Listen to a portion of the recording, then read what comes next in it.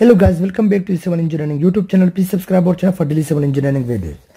In today's lecture, we are going to discuss the gamma C and gamma S values in the reinforced concrete design. You may have observed these two values in the Eurocode design because these are the material safety factors in the Eurocode. So gamma C and gamma S both are the partial safety factors for the material, partial safety factor materials.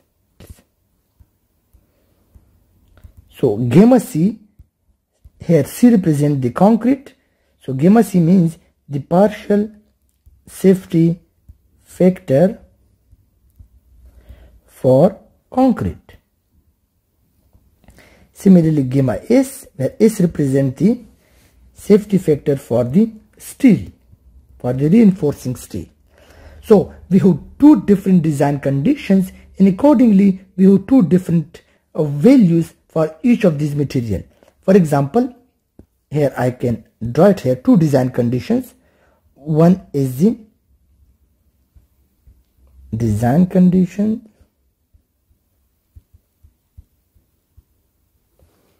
Here we have gamma C, the partial safety factor for the concrete, and gamma S here, the partial safety factor for the reinforcing steel bar.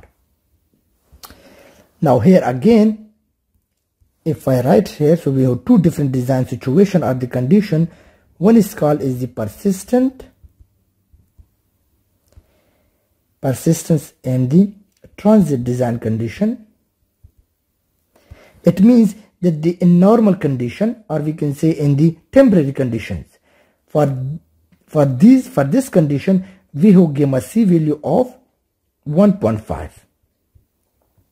Most of the time we take this value because in our normal use we have concrete, and for this purpose we take the value of 1.5, where in case of the gamma S, which is the partial safety factor for the steel bar, in such a design conditions we take the value of steel bar 1.15. In the second case, we have accidental condition, accidental conditions. In such a design condition, in accidental design conditions, we took the value of gamma C equal to 1.2 and gamma S equal to 1.0. Now we also see here that the concrete value is greater. If we see here, 1.5 is greater than the 1.15, and also 1.2 is greater than the 1. So it is because that the concrete material is manufactured on the site most of the time, where we have temperature changes, and temperature can affect the concrete strength. Also we have humidity changes, and also we have segregation phenomena in the concrete, which can affect the concrete more. That's why we want to take the higher value of the factor of safety for the concrete. Now if we look to the steel bar value, the gamma S, so in case of the steel bar is manufactured in the company, so there are in the factory, so there is no need to take the higher value of factor of safety because there is no uncertainty in the reduction of their strength. It is manufactured in the company, that's why their value is taken as higher.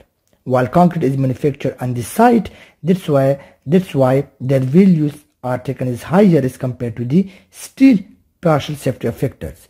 So these two values, gamma C and gamma S, are referenced to the partial safety factors in the reinforced concrete design in the Eurocode. Hope you guys understand, and don't forget to subscribe our channel for daily civil engineering videos. Thank you for watching our video.